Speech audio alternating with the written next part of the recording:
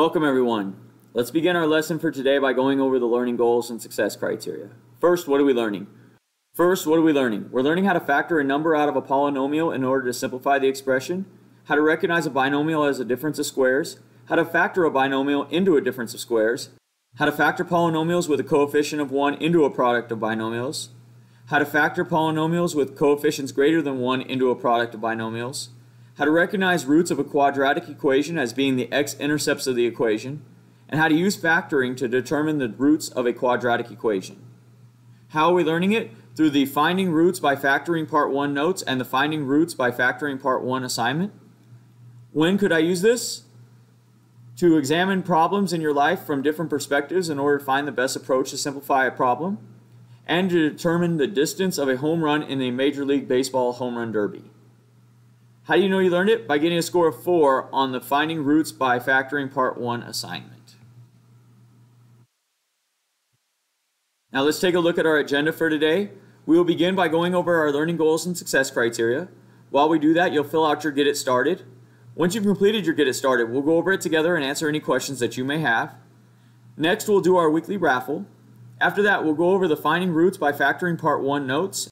And then I'll give you time to complete the Finding Roots by Factoring Part 1 assignment. Once you've completed the assignment, we'll go over it together and answer any questions that you may have. At the end of class, we'll go back over our learning goals and success criteria while you fill out your Before You Go. Your only homework for tonight is to continue working on the quadratic study guide and any incomplete assignments that you may have. Let's take a look now at the Finding Roots by Factoring Part 1 notes. The notes begin with the learning goals and success criteria. Understanding multiple forms of multiplication. So when we are multiplying two numbers together, particularly when one of them is a variable, we write them as joined together. So we write them like this. So we're multiplying 4 times x. So we write them joined together. We can also use parentheses to do this. So we can write 4 and then parentheses x. They mean exactly the same thing. They're just giving indication of multiplication. So distributive property. So it says, what would happen if we wanted to multiply 4 times 2 less than some unknown number? So instead of just being 4 times x, we want it to be 4 times some grouping of a number. So in this case, x minus 2. So we write it just like this, 4 times x minus 2. The distributive property states that we will multiply 4, so the number outside, by everything that's inside the parentheses. So this becomes 4 times x and 4 times negative 2. And then we can just go ahead and combine whatever terms we can combine at the end. So in this case, we get 4x minus 8.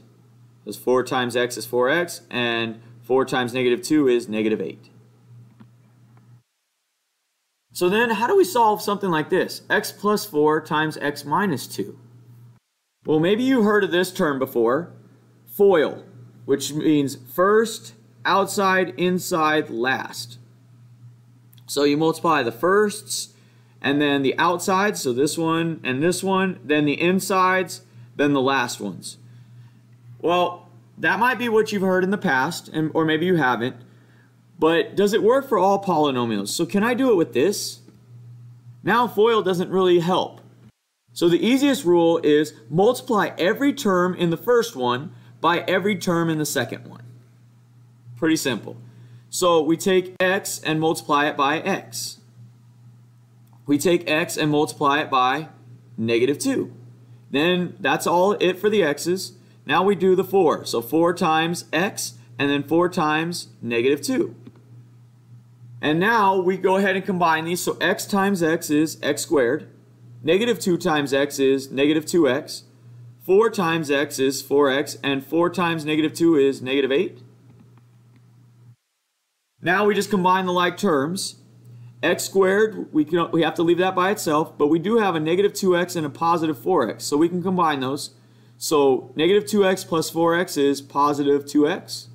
So we get x squared plus 2x minus 8. So what about trinomials? So what if it's 3 terms? It's no different. We do the same thing. So we take x squared and multiply it by x squared. We take x squared and multiply it by 4x. We take x squared and multiply it by negative 6. Then we do it for the second term. Negative 3x times x squared. Negative 3x times 4x. Negative 3x times negative 6. And then we do it with the 2. 2 times x squared, 2 times 4x, 2 times negative 6. And this looks like a lot of stuff, but once we combine like terms, it shouldn't be so bad. So we get x squared times x squared is x to the 4th. We get x squared times 4x is 4x cubed. X squared times negative 6 is negative 6x squared, and so on. And we end up with this. Now we just combine like terms. So we're going to find all the x to the 4ths. Well, this is the only x to the 4th. Then we find all the x cubes. Here's an x cubed, here's an x cubed. So we have 4x cubed minus 3x cubed. When we combine those, we just get a single x cubed.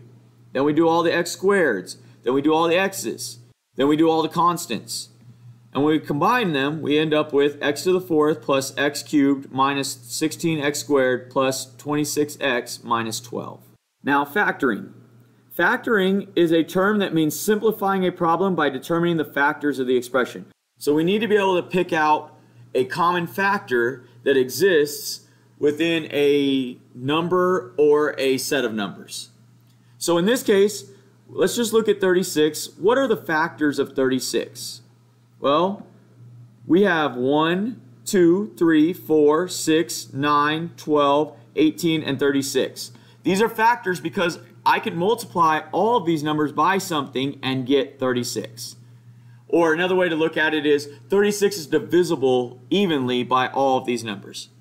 So these are factors. So factoring is really just a reversal of the distributive property. For instance, with the distributive property, we had something that looked like this earlier. So we had 2 times x minus 4. Well, we multiply 2 times x and 2 times negative 4, and we get 2x minus 8. Now, if we were to factor this, we're looking for something that's in common between the two of them. Well, we know that 2x is divisible by 2 and negative 8 is divisible by 2. So I can pull that out, and I end up with 2 times x minus 4. So really it's the same thing. So I just divided each of them by 2 and put that outside. So factoring in this way is exactly the opposite of the distributive property. So let's look at some examples. So we have x squared minus 4x. So we're looking for something that's in common that we can divide out of both of them. Well, we have an x in both of them, so we could divide that out. So when we do that, we have x times something is equal to x squared minus 4x. Well, we know that we need to pull out an x, so we're going to divide x squared by x. So x squared divided by x is just x. And then negative 4x divided by x is just negative 4. So we get x times x minus 4. Let's look at another example. We have x squared y minus 4xy squared. So we need to figure out what's in common. Well, we have a single x in common here, right? Because this x squared, there's not a squared here, so we can only pull one x out. And we have a y and a y squared, so we can pull one of those out as well. So we're going to pull out an x and a y. So we know that's what it's going to look like. xy times something is equal to this whole thing. Well, when we divide by an x, we're left with one x here. When we divide by a y, it takes the y away, so it's just 1. So all we're left with here is just an x. And then we have this minus 4, that stays. When we divide by x, the x goes away. And when we divide by y, we get just a single y. So we should end up with xy times x minus 4y. Let's look at another example. We have x squared minus 4. So we're looking for something that's in common. Well, all we have is an x here, and all we have is a constant here. So there's nothing in common there. So there's nothing we can factor out. So it's not factorable. So we just leave it as it is. So this is its most factored form for now. So what is a difference of squares? A difference of squares is subtraction of two terms that are perfect squares. For instance, x squared minus 1. So remember, difference means subtraction, so it's got to be subtraction. And each of these numbers needs to be a perfect square. Well, we know that x squared is the quantity x to the second power, and 1 is just 1 squared. So this is a difference of squares. So this would be an example. So how do we factor a difference of squares? We're going to use the following method. So anytime we start with something like this, and we have a number squared minus a number squared, it becomes a plus b times a minus b. Okay, so it's just something you have to memorize. So a squared minus b squared is equal to a plus b times a minus b. So let's look at an example. X squared minus 4. Well, if we rewrite this, if we put it in this form, this is really x squared minus 2 squared. So when we write that, we would write x plus 2 times x minus 2, and that would be our factored version. So look at another example. We have x squared minus 4. We said that that is... So let's check our work by distributing. So we said that x squared minus 4 is equal to x plus 2 times x minus 2. Well, let's go ahead and distribute this and see if it works. So we're going to multiply x times x and x times negative 2, and then 2 times x and then 2 times negative 2.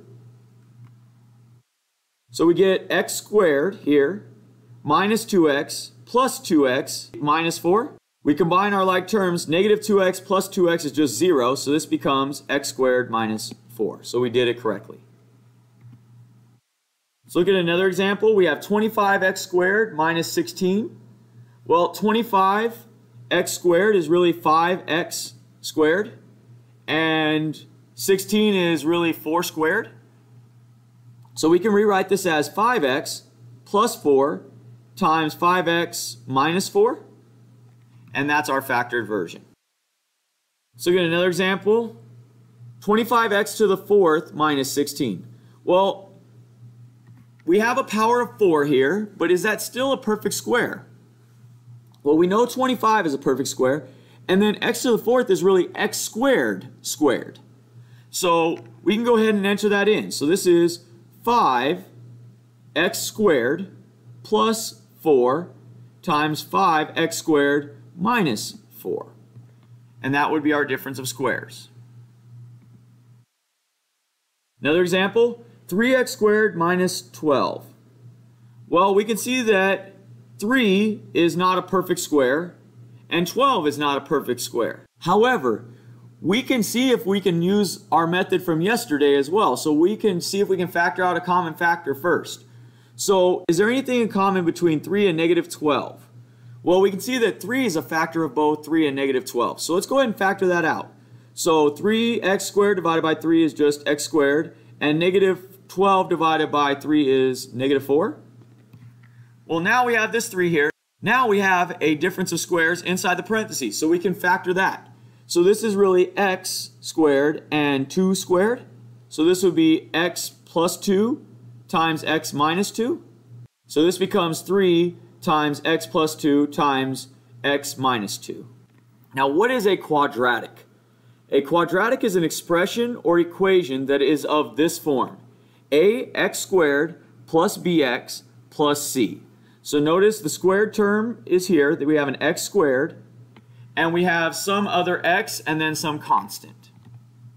A, b, and c are all numbers, so those are not actually variables. So an example would be 3x squared plus 2x plus 4. That would be an example of a quadratic.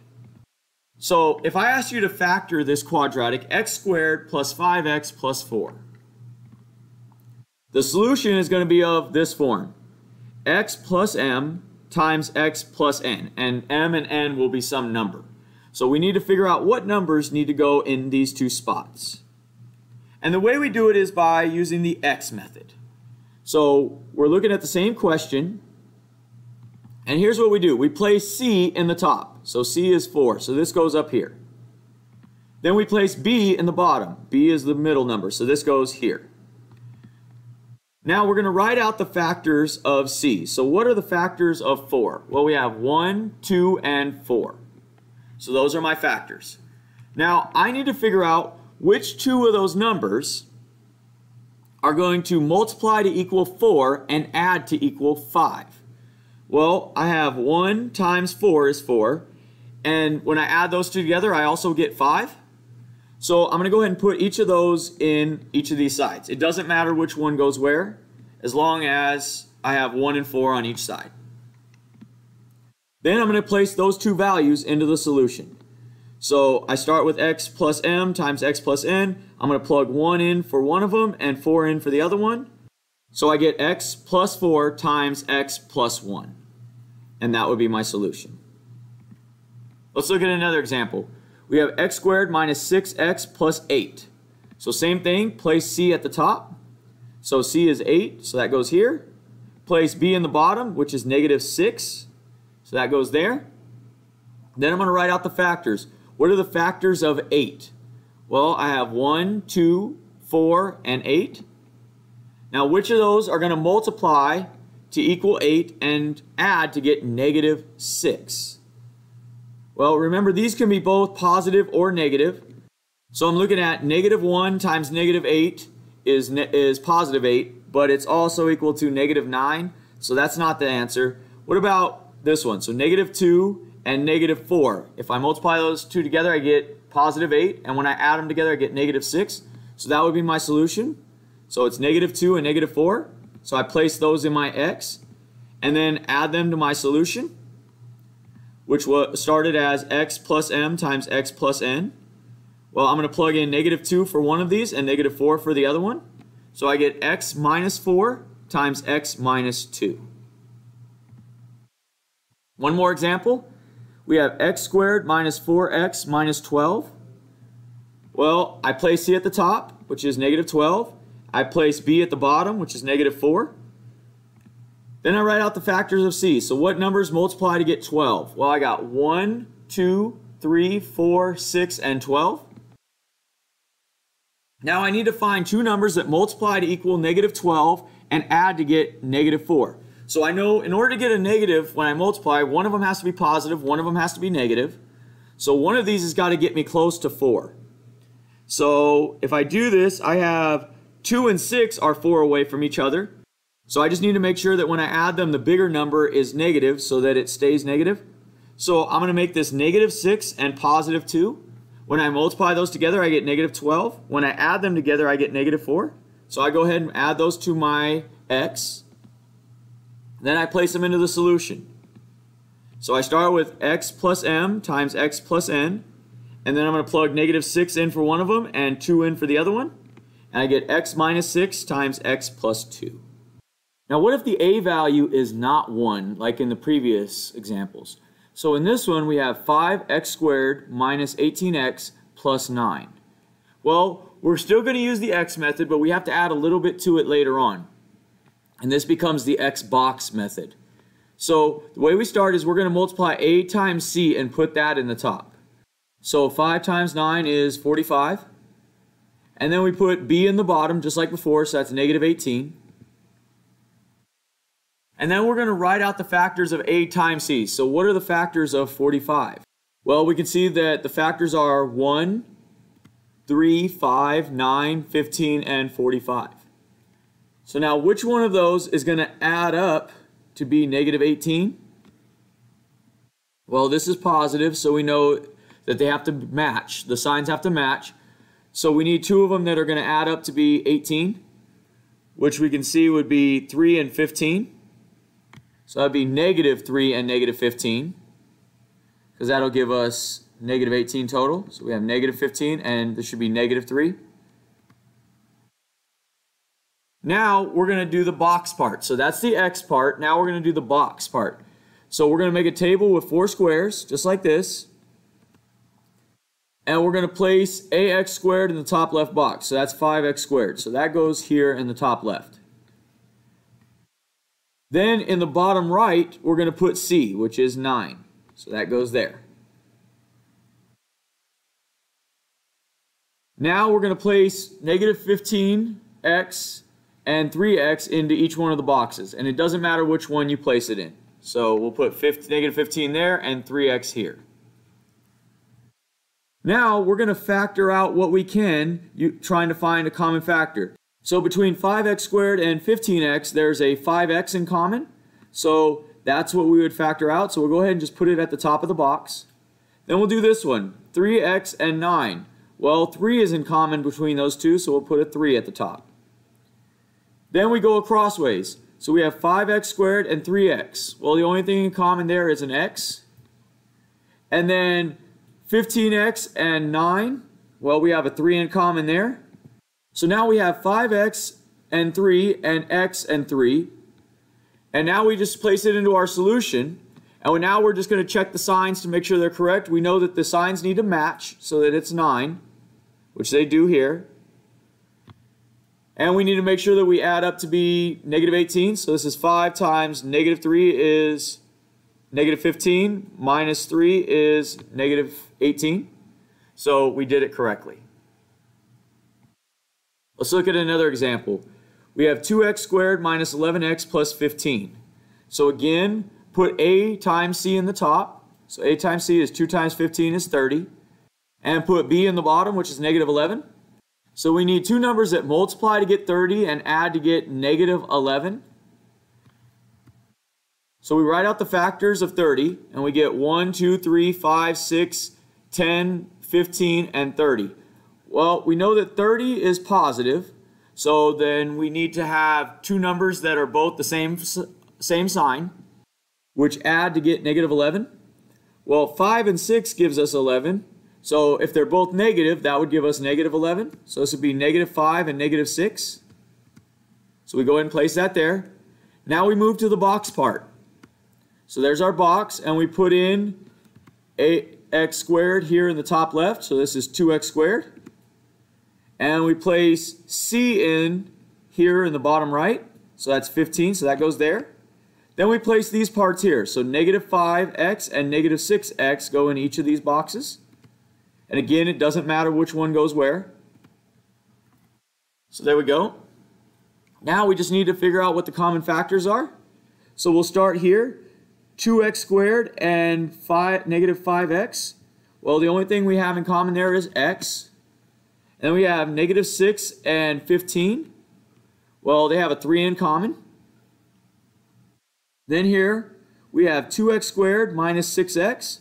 Well, we have a 2x in common. And then 5x and 15 has a 5 in common. So we have x minus 3 and 2x minus 5. And we place those into our solution. So now we have 2x minus 5 and x minus 3 as our answer. Now there's a video here using Symbolab to show you how you can check your work with factoring. So go ahead and watch that video. Let's talk now about how we can use the Symbolab factor calculator to factor polynomials. So if you notice, I am on Symbolab, and it does say that this is the factor calculator. So when you do that, the word factor should already be here. And now I'm just going to put in the equation that I want to factor. So let's say it's x squared minus 4. So that's what I'm going to put in, and I'm going to go ahead and click go. So when I do that, it gives me the answer down here at the bottom. X plus 2 times x minus 2. And it shows me the steps of how I can get there. So this is one way to check your work to see if you did your work correctly when factoring. So this is how Symbolab factor calculator can help you with your factoring. Okay, what are roots? Roots of functions are the points on the graph of a function where the y values are 0.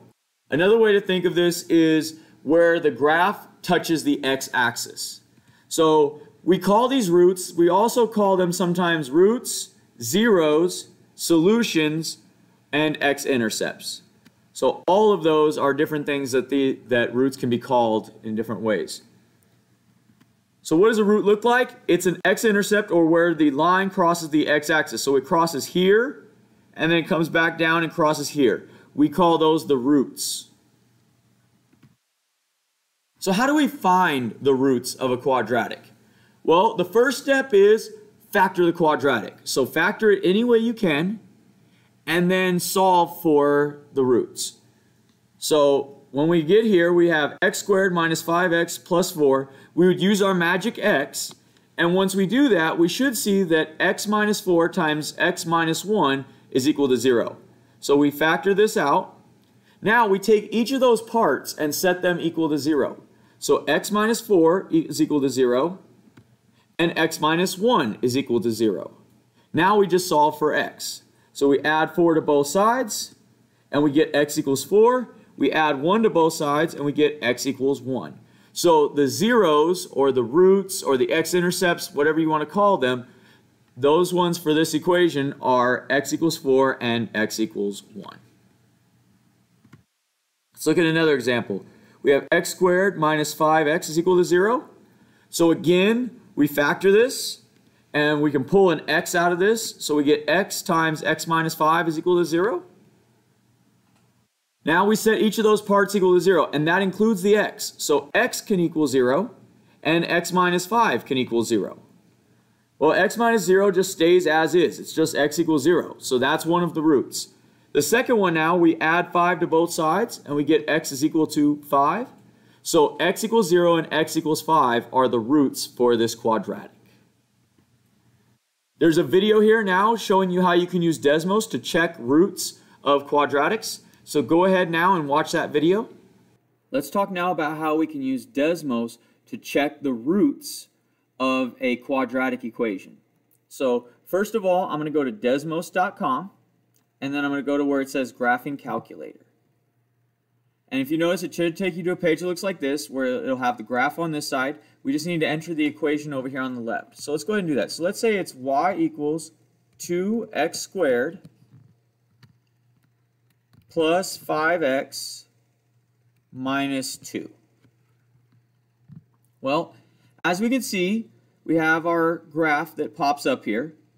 And there's two places where it crosses the x-axis. That represents the roots. So if I click on it, I'm going to find the x-coordinate, which is right here. And I can see that the root for this one on this side is negative 2.851. And if I go to the other side, the root on this side is 0.351. So no matter which equation I type in, so I can type in y equals x squared. There's my second one. I can find where it touches the x-axis right here, and if I click on it, it will give me the root, which is the x-coordinate of that point. So this is how you would use Desmos to check the roots for a given quadratic. Let's take a look now at the Finding Roots by Factoring Part 1 assignment. The assignment begins with the learning goals and success criteria. If we scroll down, we can see the questions. So the first one says find the roots. So we're going to factor this, and we should notice that there's an x in common. So we pull an x out, so we get x times x minus 4. So we set each of those equal to 0, so x equals 0, so that's one of them. And then we would take x minus 4 equals 0. We'd add 4 to both sides, so we're left with x equals 4. So our roots are 0 and 4. So we go ahead and mark that as our answer. Then we do the same thing here, 12x squared. Well, there's only one factor there, so we set 12x squared equal to 0. Divide both sides by 12, and that gets rid of the 12. 0 divided by 12 is just 0. Then we have x squared equals 0. Well, 0 squared equals 0, so the only root is x equals 0. So we'll go ahead and do that for each of these until we get to the end. Once you get to the end, go ahead and click Next. This will take you to your Before You Go. Go ahead and fill out your Before You Go and then submit your work on Google Classroom.